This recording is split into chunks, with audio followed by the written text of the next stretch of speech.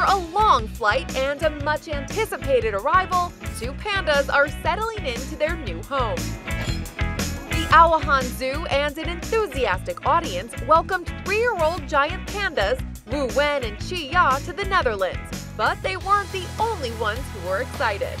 Pure Panda-monium swept through the town before the animals even got there. Shops were decked out in panda memorabilia to celebrate its newest guest, hoping visitors would buy mementos to commemorate the special delivery.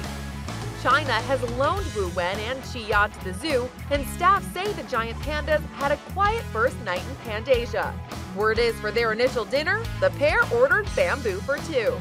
For InsideEdition.com, I'm Kelly Nealon.